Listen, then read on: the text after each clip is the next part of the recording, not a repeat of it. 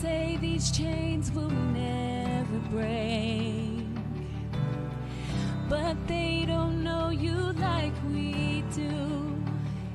There is power in your name. We've heard that there is no way through. We've heard the tide will never change. They haven't seen what you can do. There is power in your name. So much power in your name. Move the immovable, break the unbreakable. God, we believe. God, we believe for it. From the impossible, we'll see a miracle. God, we believe. God, we believe for it. Yeah. We know that hope. We know that hope is never lost. No, for there is still an empty grave. God, we believe no matter what, there is power in your name. So much power. So much power in your name. Move the immovable. Break the unbreakable. God, we believe. God, we believe for it. From the impossible, we'll see a miracle. God, we believe. God, we believe for it. Yeah. We believe for it. Yes, we do. You are the way when there seems to be no way. We trust in you, God. You have the final say. You are the way when there seems to be no way. God, we put our trust in you. You have the final say. You are the way when there seems to be no way. We put our trust in you. God, you have the final say. You have the final say. Move the immovable, break the unbreakable. God, we believe. God, we believe for it. From the impossible, we'll see a miracle. God, we believe. We believe for it. Move the immovable. Break the unbreakable. God, we believe. We believe. From the impossible, we'll see a miracle. God, we believe. God, we believe for it.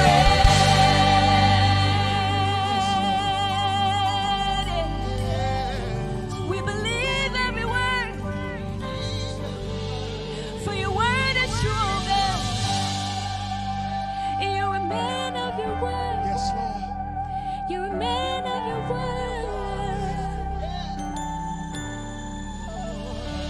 You said, I believe. You said it. It is done. You said it. I believe. You said it. It is done. Help me say you said it.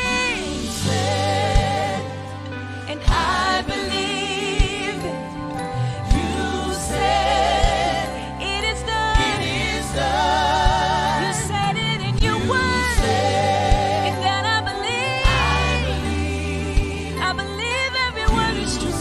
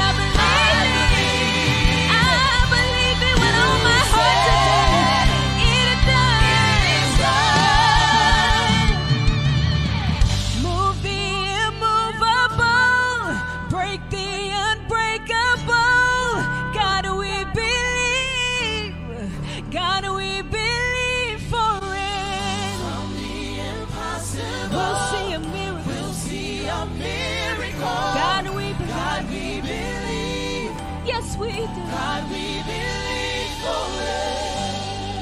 We believe it. We believe it. Without a doubt in our mind, God, we believe. God, we believe for it. Every mountain has to be moved. Every mountain has to be moved in my life, oh God, because you said it. God, we believe for it. And we believe it to be true. We believe it to be true. We believe. God, we believe for it. Hallelujah. Thank you, Jesus. Well, I pray and trust that you've been blessed by that particular musical selection. God, you said it. I believe it. It is so. And that's really the whole bridge towards experiencing the supernatural power of God in our lives. Whatever it is that God has said, you and I must believe it, must have the corresponding faith that says, God, if you said it, it settles my heart, and I have the sole conviction that whatever it is that you've said, I believe it. And so again, I pray that that particular selection has ministered to you. And let me as well just thank you for being a part of our online Bible study. I'm super excited about our time together on today, as we're dealing again with the topic and theme, the supremely blessed life, as we are considering what is known as the Beatitudes, as they are recorded in the Gospel of Matthew, chapter number 5. And so we're coming somewhat to the end of this particular series, and I'm looking forward to the upcoming series that we'll be sharing with you in the near future. Let me open us in a word of prayer, and that we'll dive right into the Word of God. Let's pray. God, how we honor you, how we thank you, and how we bless you for this day. And we give your name praise and we give your name glory. And even now, as we position ourselves and posture ourselves to hear your word, we ask, oh God, that you would speak to us. We pray, oh God, that we will be sensitive to your tender, small voice, even now as you speak. And help us, oh God, not just to be hearers of your word, but most importantly, help us as well to be doers of your word. In Jesus Christ's name I pray in. Amen. Again, it is in the Gospel of Matthew, chapter number 5, that we're dealing with what is known as the supremely blessed life. And also it is defined as the Beatitudes, as it constitutes the sermon of our Christ, the sermon of Jesus on the Mount. Notice what the text says in the Gospel of Matthew, chapter number 5. And just let me share this with you. Today, we're going to just quickly go over all that we've taught up to this point so that we can see the progression of the whole concept as relates to the supremely blessed life. So Matthew 5 verse 1 opens saying, seeing the crowds, he went up into the mountain, and when he was set, his disciples came unto him, and he opened his mouth and taught them, saying, Blessed are the poor in spirit, for theirs is the kingdom of heaven. Blessed are those who mourn, for they shall be comforted. Blessed are the meek, for they shall inherit the earth. Blessed are those who hunger and thirst for righteousness, for they shall be satisfied. Blessed are the merciful, for they shall receive mercy. Blessed are the poor in heart, for they shall see God. Blessed are the peacemakers, for they shall be called the sons of God. And blessed are those who are persecuted for righteousness' sake, for there is the kingdom of heaven. Blessed are you when others revile you, persecute you, and utter all kinds of evil against you falsely on my account. Rejoice and be glad, for your reward is great in heaven, for so they persecuted the prophets who were before you. Again, we're dealing with what is known as the supremely blessed life. It comes from this collection of kingdom principles and values that are articulated by Christ, that are known as the Beatitudes. As we look at the Beatitudes, they can be classified and categorized as being paradoxical. Paradoxical in the sense that they go against conventional wisdom and knowledge. It goes against the teaching, if you would, of the world. Not only are they paradoxical, but they're also personal. Jesus is speaking to us as followers and as disciples. He is speaking to us personally. But also these Beatitudes and the principles of a supremely blessed life are possible, and not just possible, but they are practical. They are actually principles that we can live by and govern our lives by. And in doing so, we experience the favor of God, the blessings of God. But also, as we'll see again today, they are progressive. When I speak in terms of progressive, we see how the various principles begin to line up with one another, and they progress towards this whole aspect of the blessed life. Now, in light of that, you and I must come to this particular sense of awareness that Jesus came to earth not just to die for our sins, but he also came so that you and I might live the abundant life as is seen in the Gospel of John, chapter number 10, verse number 10. He's come in order that you and I might live what is known as the blessed life, and not just the blessed life, but notice the superlative, the supremely blessed life. And so it is here in the Gospel of Matthew, chapter number 5, in the Beatitudes, that we see, if you would, the steps towards the supremely blessed life. And here is step number one. Step number one, we must admit our sins. Again, in verse number 3, it says, "Blessed are the poor in spirit, for theirs is the kingdom of heaven." In other words, it denotes having this sense of humility about ourselves, coming to a point in place of a sense of awareness regarding our spiritual poverty and admitting our need for forgiveness. And so the point is simply this: Jesus is teaching that the door towards the blessed life is very low. In other words, you and I must have a spirit of humility. And this spirit of humility denotes that you and I must bow before a holy God, recognizing that we cannot be filled with the blessed life until we are empty of pride, Notice, if you would, what Jesus says in the Gospel of Matthew, chapter 23, verse number 12. He says, "But those who exhort themselves will be humbled, and those who humble themselves will be exalted." Again, I made mention of how the kingdom values that are taught by Christ are paradoxical. And so the blessed life begins with us being poor in spirit. And notice what the text says: as a result of such, there's the kingdom of heaven. And that phrase, "there's the kingdom of heaven," is in the present tense, meaning that we don't have to wait until we get to heaven to know what it really means to live the blessed life, but rather you and I can experience it even right now. And notice again what Jesus says in the Gospel of John, chapter number 5, verse number 24. "Truly, truly, I say to you, whoever hears my words and believes him who sent me has eternal life. And he does not come into judgment, but pass from death to life." Or even beyond that, other translations utilizes the phrase "cross over" or "crossed over," which again is in the perfect tense, which denotes that it is a complete transaction and a settled issue. And this means that our home in heaven is a present reality.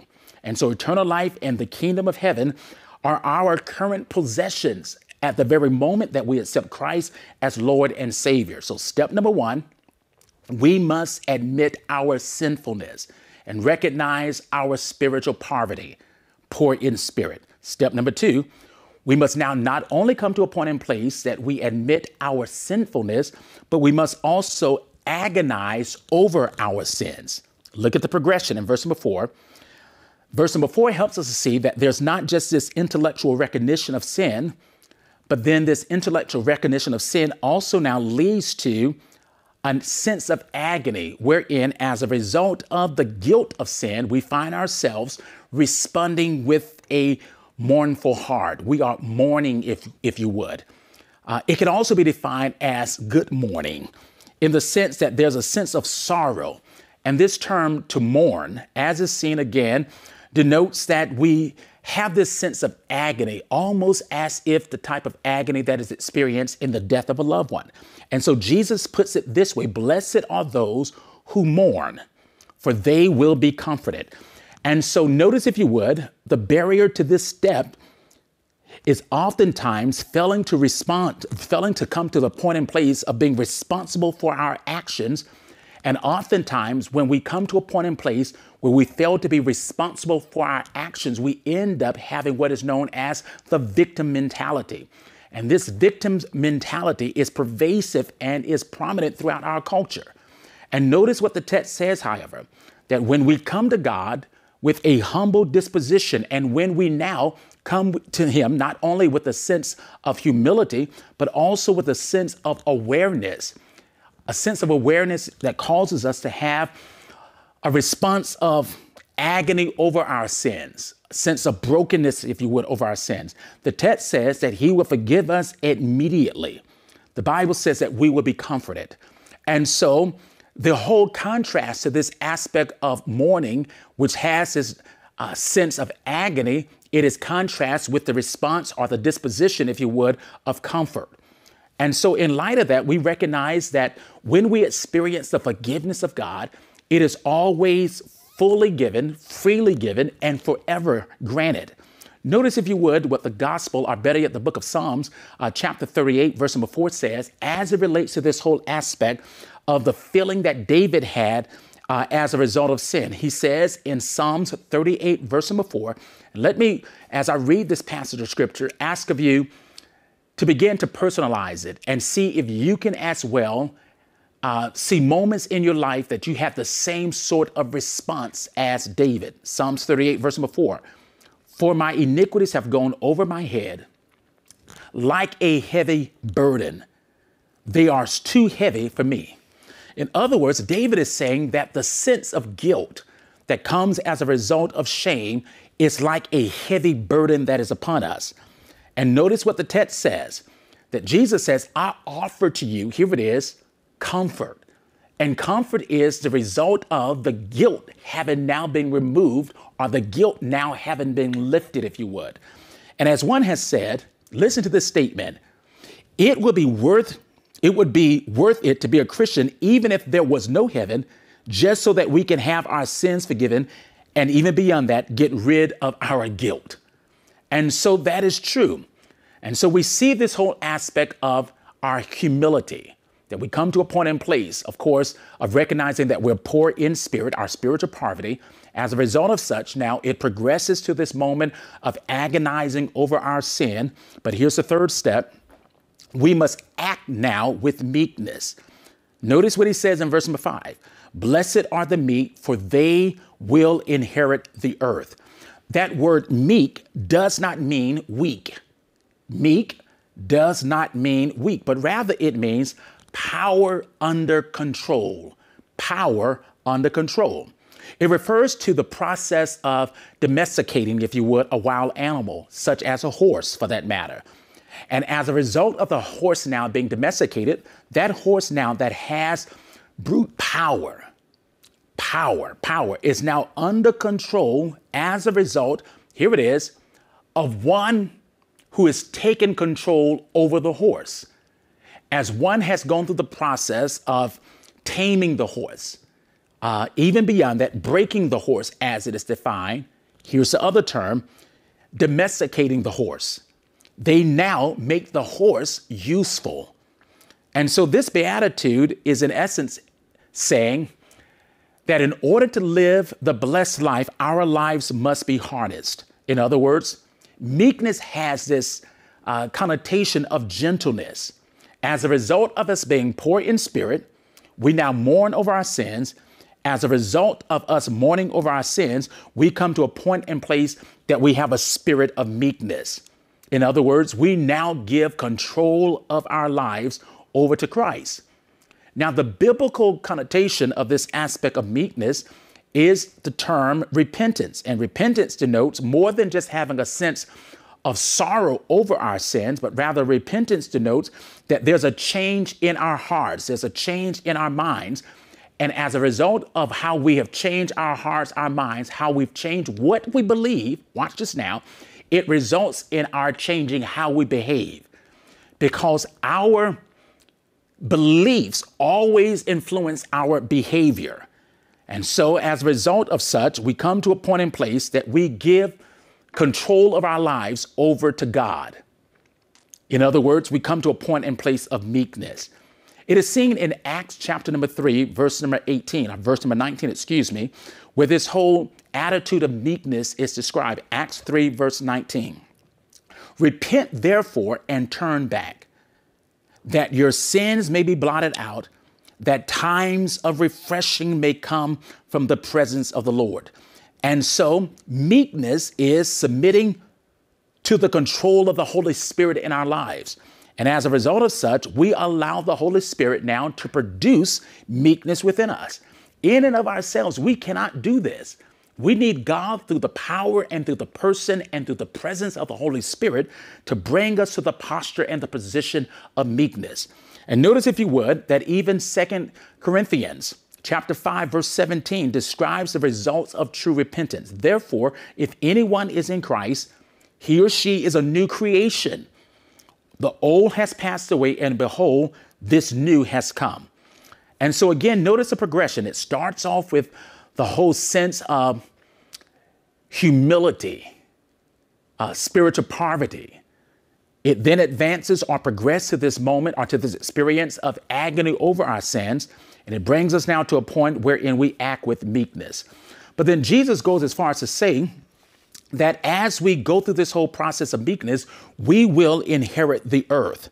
In other words, that term inherit denotes that we will receive our lot. We will receive our portion, that there is implied in this verse a present blessing that comes as a result of meekness. And so here is what Jesus is teaching us, that when we have a disposition of meekness and when we come under the lordship of Christ and the leadership of Christ, we then inherit a blessing as a result of such. And this gives our lives a sense of significance. It gives our lives a sense of purpose. It gives our lives a sense of fulfillment. But here it is, step number 4. As a result of such, now we aspire for righteousness. There's this aspiration. There's this aspiration for righteousness. Notice the progression. Poverty over sin. Notice the progression. Agony over sin. I come to a point and place of meekness. And now I have this new appetite, or better yet, I have this new aspiration. And the new aspiration that I have is righteousness. I've come from a point of sinfulness to now a point of righteousness. And notice again the progression. We are poor in spirit. That's the intellectual recognition of our sins, which leads us to agony over our sins. That is the emotional response to the awareness of sin that now brings us to the disposition of meekness about our sinfulness, which brings us to that place of the lordship and the leadership of Jesus Christ, resulting now, here it is, in this new spiritual reality that I have an aspiration, I have an appetite, if you would, for righteousness. Blessed are those who hunger and thirst for righteousness, for they will be filled. And so again, the previous steps brings us to this point and place that there's a greater appetite, there's a greater aspiration for that which is right. I no longer want to live life in a sinful way. I no longer want to live life going against the will of God, going against the word of God. I now live life with this insatiable hunger and thirst for righteousness. That is when you can tell when spiritual life is really taking root within your heart, because there's a greater appetite that we have. And this appetite is an appetite for what is right, righteousness. I have an appetite for the word of God. I have an appetite for being right in how I walk and right in how I talk and righteous in how I live and righteous in how I treat others. There's this great appetite, if you would, even again, as stated, for the word of God. And notice what Psalms 119 verse 103 says about the word of God. It says, "How sweet are your words to my taste, sweeter than honey to my mouth." And so one of the key signs that you have this hunger and thirst for righteousness is that you have this insatiable desire for the will of God. I want to do his will. You have this insatiable desire to walk with God. I want to be in fellowship and relationship with God. But you also have an insatiable desire for the word of God. And the text says, again, in Psalms 119, verse 103, that his word becomes sweet to us. It's not sour. His word becomes sweet to us. And so that helps us to see that there is this appetite, there is this aspiration for the word of God. And here is what Jesus says is the result of such. You will be filled, if would. That word filled means, here it is, you will be satisfied. There's a sense of fulfillment that comes. And so here's the contrast, that before Christ, we have this appetite, we have this hunger after three things. We have a hunger for the lust of the flesh, the lust of the eye, and the pride of life. We have a hunger, if you would, for pleasure, and we have a hunger for prestige. We have a hunger for possessions.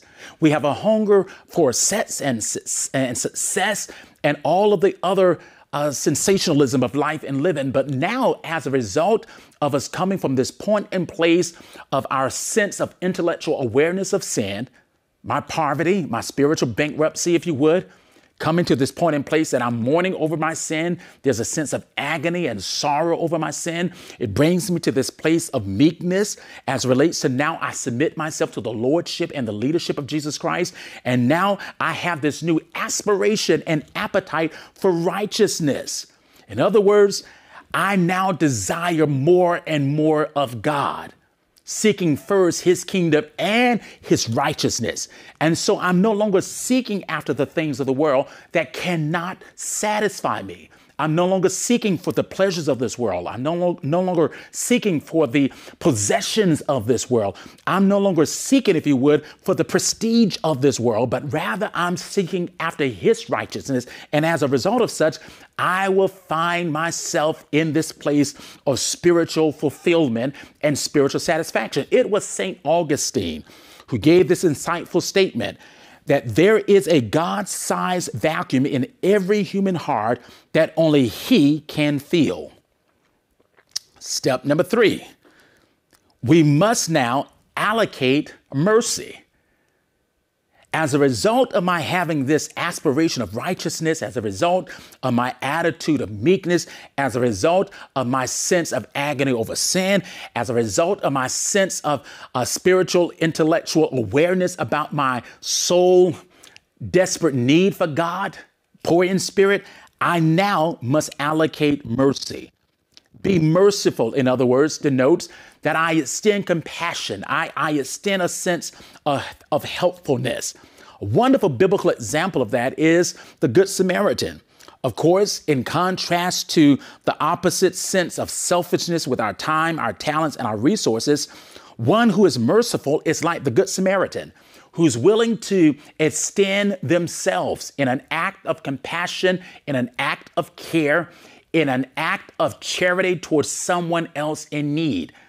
In other words, we begin to live life with this sense of awareness that life cannot just be lived in light of what I need, but rather I seek to allocate mercy even to others. And again, mercy is also not just the whole extension of kindness and compassion and even charity, but also mercy denotes the willingness to extend forgiveness to someone. In other words, because I recognize how God has forgiven me and how God has been merciful to me, it frees my heart from the sense of bitterness and even harboring a sense of resentment, animosity, and hostility towards others. I refuse to hold on to a grudge.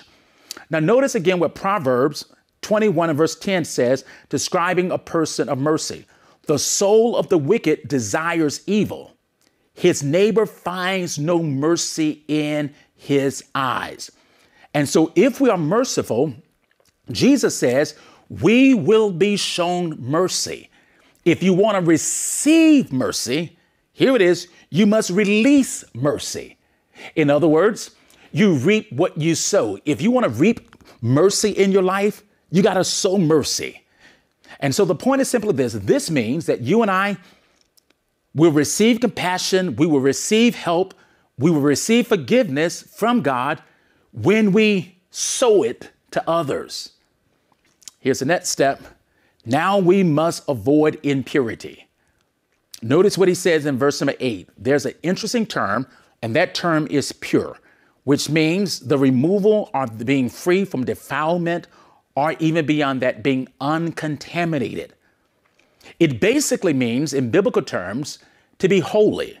Now, of course, this whole aspect of being holy is a term that we oftentimes shun away from.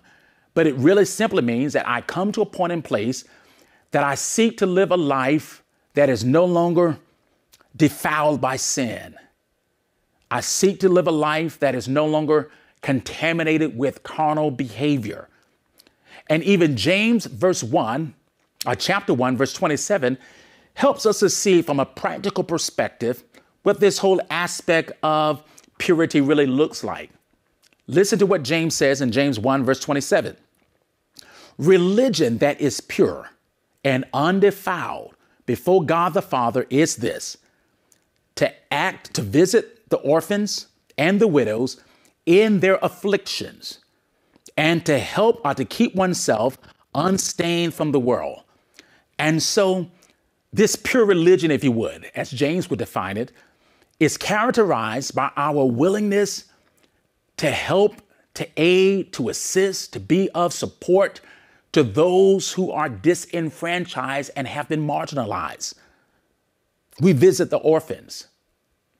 We help the widows. Now, that's just an example that James is providing of those who've been marginalized, of those who've been disenfranchised, those who are in a season of affliction, if you would. But then he also says it's not just what you do towards others, but it's also the intentional process of living wherein you keep yourself unstained, says James, from the world.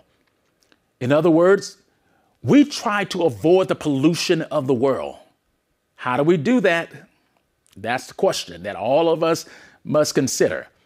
And here are three things that we outline, if you may recall. You must read God's word, request God's help, and rely on God's spirit. We read the word of, how shall a young man make clean his ways? Psalms 119, by adhering to the word of God, adhering to the word of God.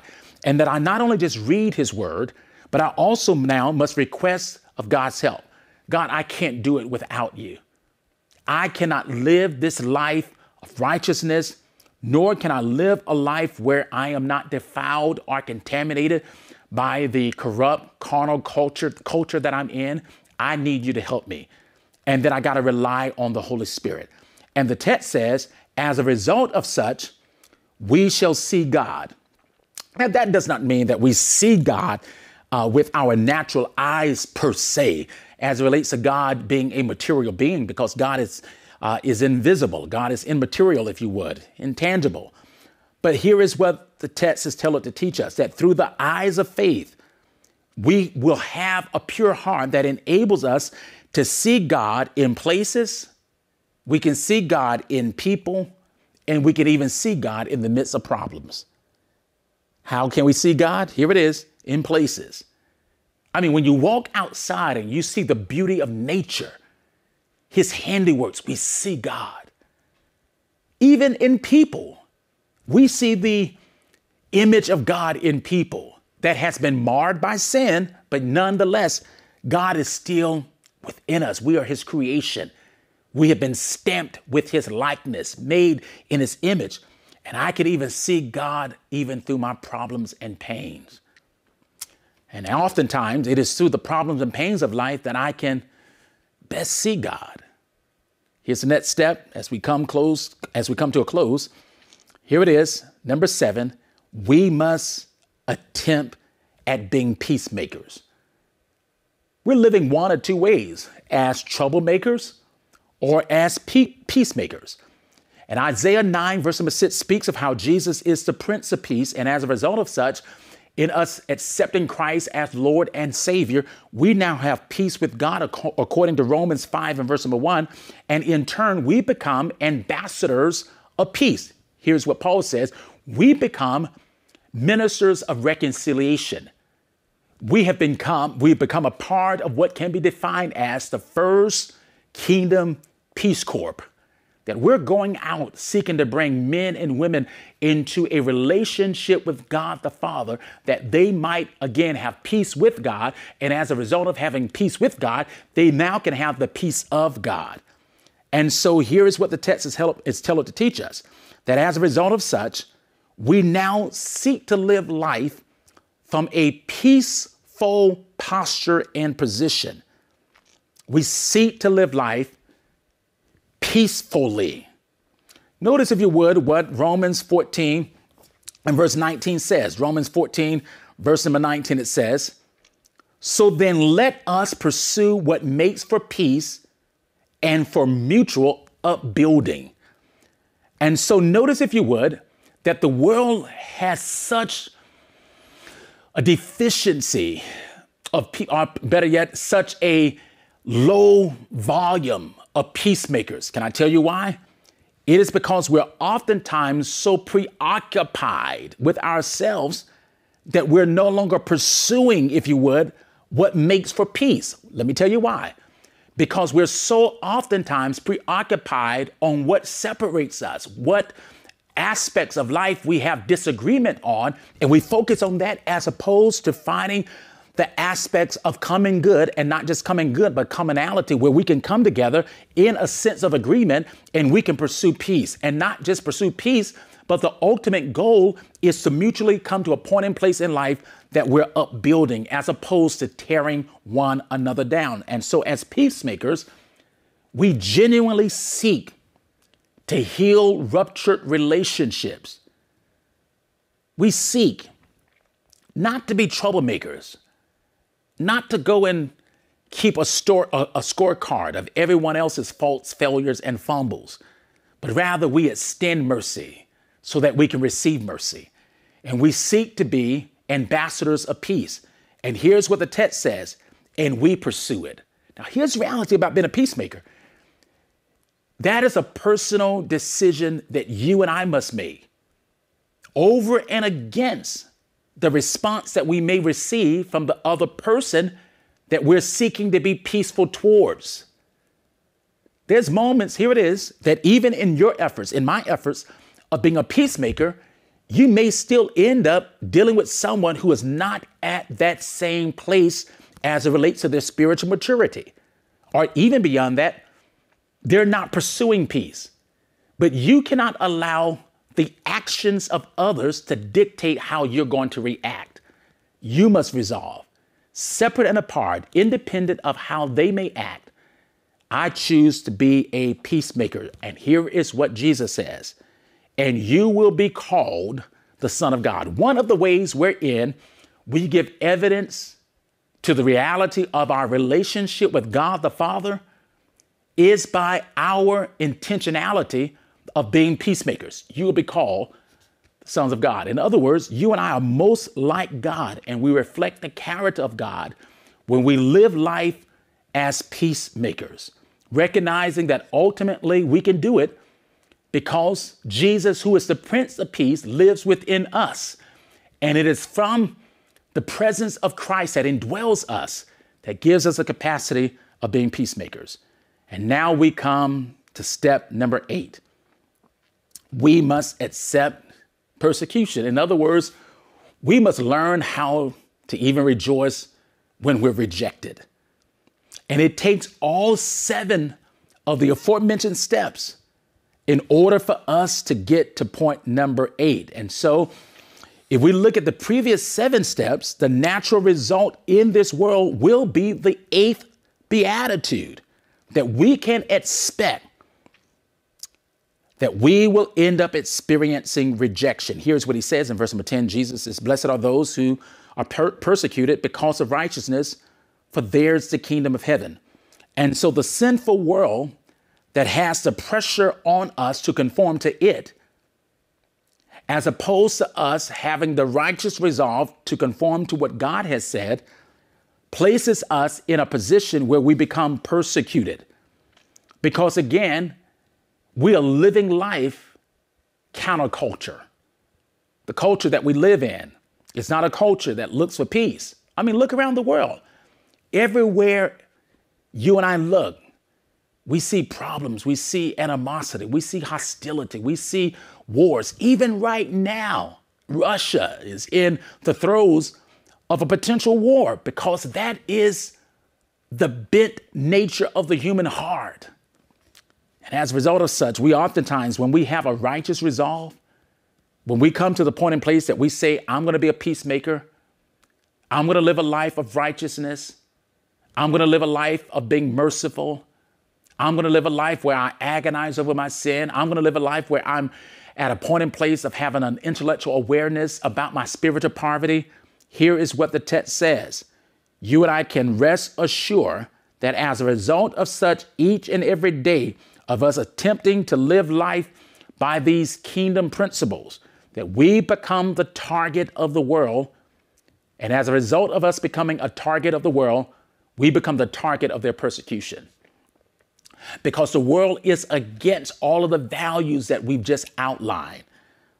And so notice what the text says, that when we opt to live life, here it is, not just occasionally, but rather what Jesus is outlining for us is how you and I should seek to live life every single day.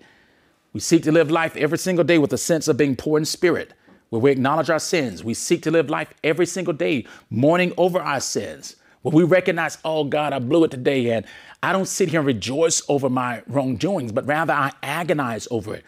We seek life each and every day, seeking to be merciful. And we seek life each and every day, submitting to the lordship and the leadership of Jesus Christ. We seek life every day, having a hunger and thirst for righteousness by reading his word. We seek life every day by living a merciful life and a peaceful life, and seek to live life with a pure heart.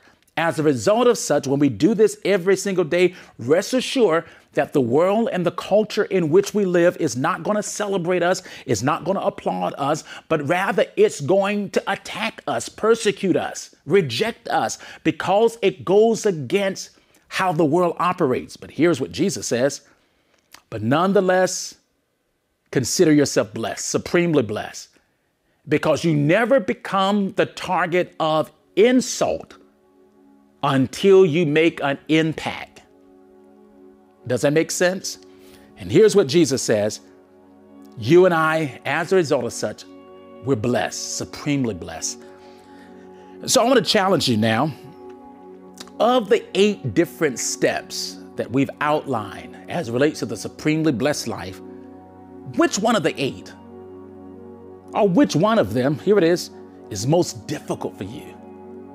Of the 8 that we've outlined, which one do you sense the Holy Spirit is saying to you, hey, we need to work on this? We need to work on this. You got a bit too much pride, and you haven't come to a point in place that you're poor in the spirit are. We need to work on this. You don't have a sense of brokenheartedness over your sins. You're not mourning over your sins. It doesn't irritate you. You're no longer at a point in place of contrition that you sin with peace. We need to work on that. We need to work on this meekness, because you're still like a wild horse, if you would, bucking against the leadership and lordship of Christ. We need to work on that. We need to work on this aspect of being a peacemaker, because you're always starting trouble. We need to work on that. Here's reality. None of us are perfect in all 8. All of us, at some point throughout the course of life, throughout the course of the day, we find ourselves, oh, I should have been more merciful to that person. And I wasn't merciful. I was harsh. I was hard. I overreacted. Holy Spirit, help me to be more merciful. I pray and trust that you would just really give time and space to allowing God to help pinpoint aspects within your life where you're not living up to these values that Jesus has outlined, that's designed to help us to live a supremely blessed life. Process it for a moment. Think about it for a moment, and ask God through his power to help you live out the values, the principles that is outlined in the Beatitudes as relates to the supremely blessed life. Now listen, next week we're going to talk about a few more elements that Jesus specifies here in Matthew chapter number 5. I want to invite you and encourage you to be a part as we go a tad bit deeper into some additional points and principles that Jesus outlines for us. I pray and trust that today's study has encouraged you, has enriched you, has enlightened your life so that you can live the supremely blessed life. Let's pray. God, how we thank you for your word, and how we thank you for our time together in your word. And we pray, God, that you would help us not just to be hearers, but most importantly, help us to be doers, that we might live out these values, these principles that you've outlined in your word, that gives us the template, the pattern, if you would, for a supremely blessed life. Help us now in the various 8 steps that we've outlined tonight. Help us now to be intentional in living out each and every one. In Jesus' name, amen. Again, thank you for being a part. Let's do it again next week. Until then, be blessed. Take care.